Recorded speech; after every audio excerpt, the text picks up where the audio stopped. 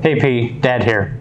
Just a quick little home update. We've been without internet and TV service for almost 3 full days, so thank you AT&T for ruining my life and taking away the Hallmark Channel.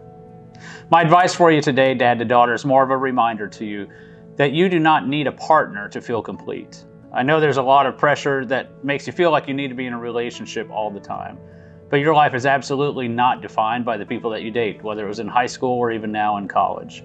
You've got time now to focus on your school and your hobbies and your friends and of course on God. Know that the right person will come along at some point, but know that you are absolutely spectacular by yourself. You don't need anyone else except me. I love you very much and I hope you have the best day.